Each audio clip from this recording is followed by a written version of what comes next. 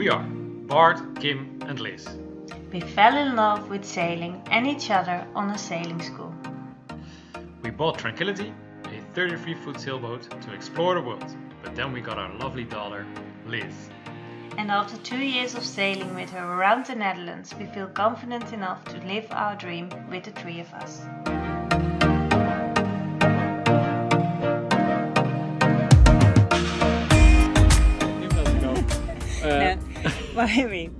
Last September we made the decision to start traveling the world with our sailing boat, Tranquillity. It has been a dream for the both of us. It has been a dream for the both of us for many years, but we always thought it was something we could do when we were older, like retired. And then, due to some personal circumstances and COVID, we realized we didn't want to wait until we were retired, but we wanted to start living our dream as soon as possible, this summer. And that's where we are now. But before we could get to this point, we needed to do a lot of stuff. So we had to come up with a plan. How can we afford sailing around the world? And that meant we had to sell our apartment, and then we could do all the work we wanted to do on the boat and even have a budget to do this travel time.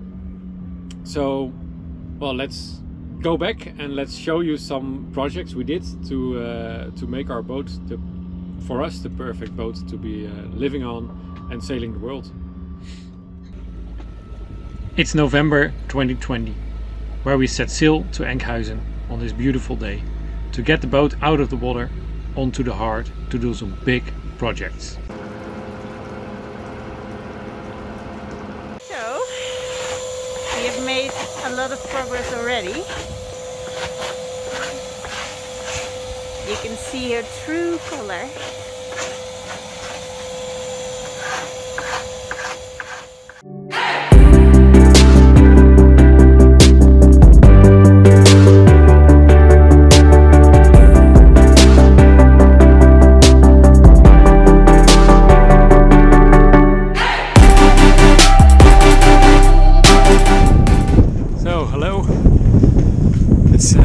Working day number 6 now. We had a week off and we're working on the hull, cleaning and scraping it. So it's a tough job. Luckily we were with 2 of us this week, a couple of days, so that made it a lot easier to do all the work on the hull. I would not recommend doing it. It's a hell of a job, but result will be there.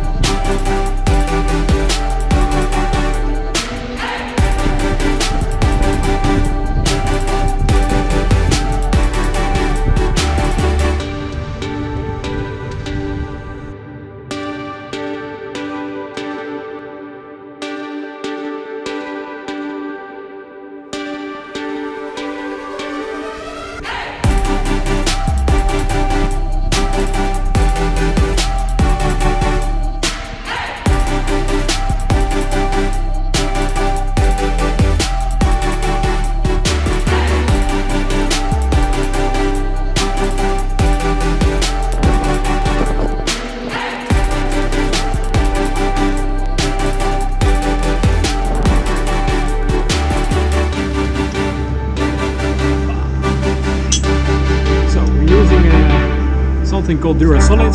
It's an epoxy coating for under the hull. We did a blue layer yesterday, and today we're gonna put some white on it.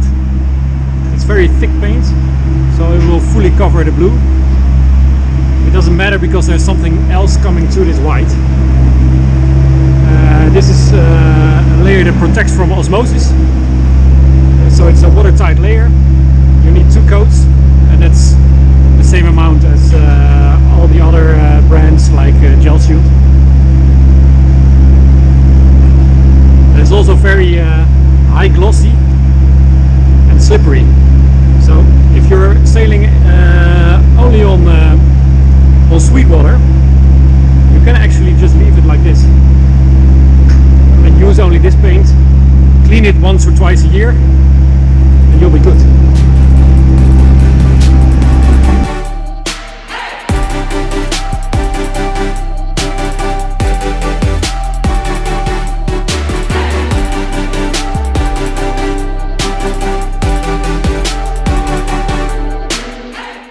Painting is done. Second layer is on now.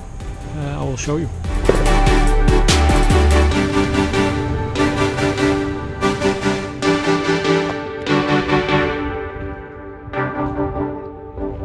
So the black layer you see here is called Vinsulate, and it's a wrap, and it feels like carpet, and it will prevent or make it easy to remove fouling that comes onto our hull. Last year Bart did a full refit of the electricity in the boat, but for this journey we wanted some upgrades, and he did that as well by himself. Wow. Yeah, let me show you what I did. Alright guys, I finished my electrical compartment for our solar system. So over here you've got the MPPT 120 for the big solar panel on our stern, and then we've got I upgraded this one, it's MPPT 7515 for our 2 in parallel flexible solar panels that are on the garage and on our spray hood. Think it's still a mess, but I did it as best as I can, and I'm always cutting cables a little bit too short, so sometimes there's not much playroom, but I think I got it all electrically right. There's no metal parts that can hit each other. I protected some of my cables, so I think we're good.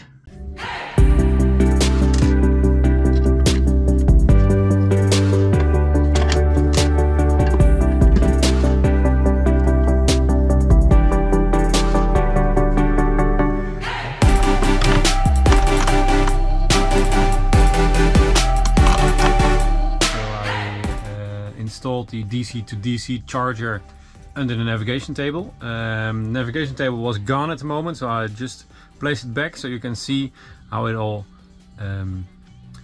comes together. I also installed the inverter charger, and it's not hooked up yet, only to the 12 volt DC system, but not to the 230 volt. So it's not working yet, but this is how it looks like. Here's our navigation table, and you can see the blue unit underneath there.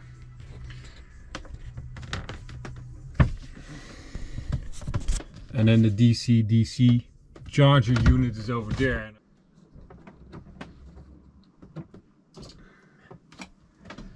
Alright, so connect the cable to the inverter. So we are not going to show you if the charger works, but if the inverter works. That's the main thing I want to do. So alright, fingers crossed. There's a switch on here. It says on. Let's see what happens. Alright, a green light. Will it work or not? Do we have 230 from our battery bank? Let's hit the button.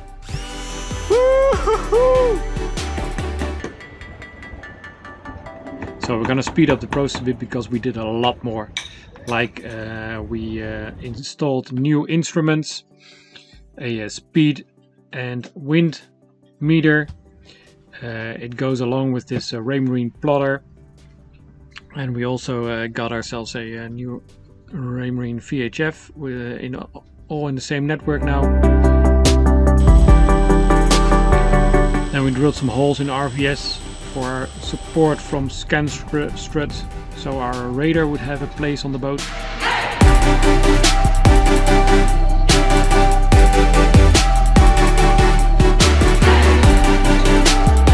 Then we got ourselves a new 15 kilogram Rockna anchor.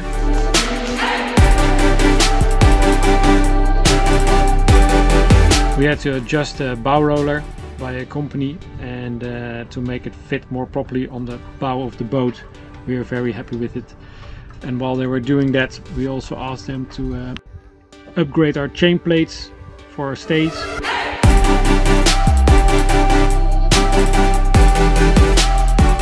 We had to loosen our keel nuts because the washers underneath the nuts were rusty and corroded.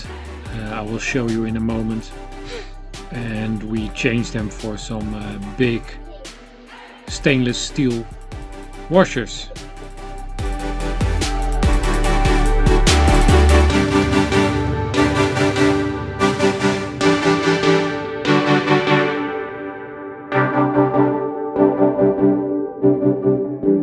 Well, this was it. If you have any questions, please let us know. And for now, goodbye and thank you very much for watching. Fair winds to you all.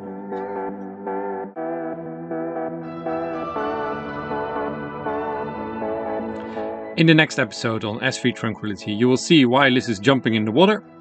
We will also do a test and review of our new propeller. And if you like this video, just remember to give us a thumbs up and subscribe to see the next episode.